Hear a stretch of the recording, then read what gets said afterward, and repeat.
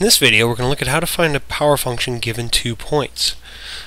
And one of the interesting things that can happen with power functions and one of their interesting properties.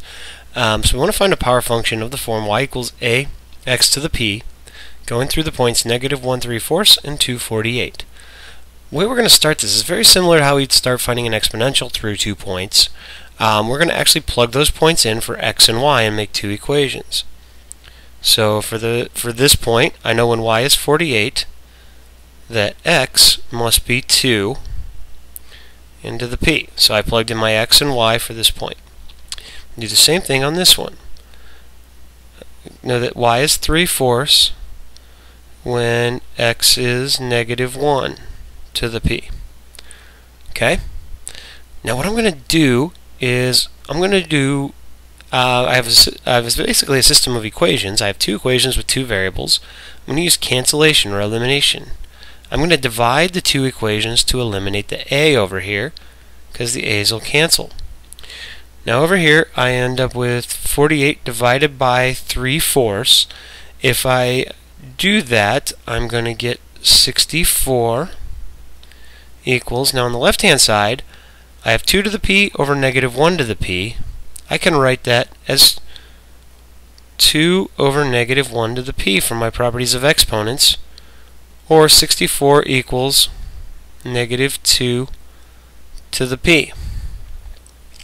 So we have to solve for that exponent.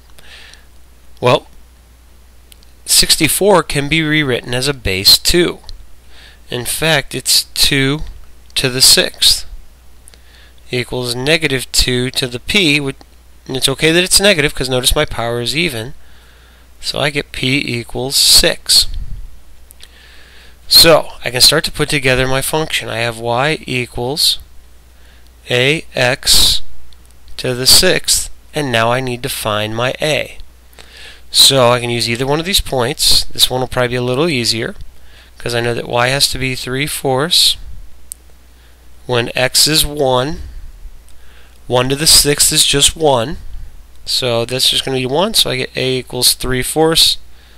And I've got my power function. Y equals 3/4 x to the 6th.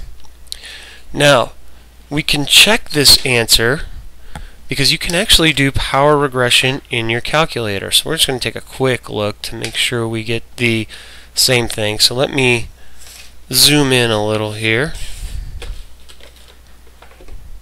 so you can see it just a little bit better. So I'm going to clear that out, and in my stat I'm going to edit, and I'm going to clear out my lists, and I'm going to put my x values in my L1, negative 1 and 2, and my y's, I'm going to have my 3/4 and 48. So I'm going to go back to stat calc. The regression I'm going to use is power regression,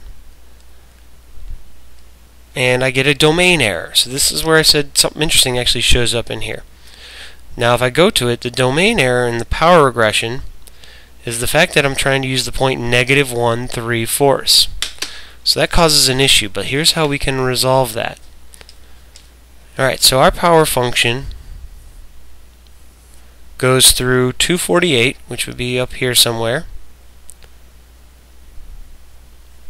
and negative 1 3/4, which is down here somewhere.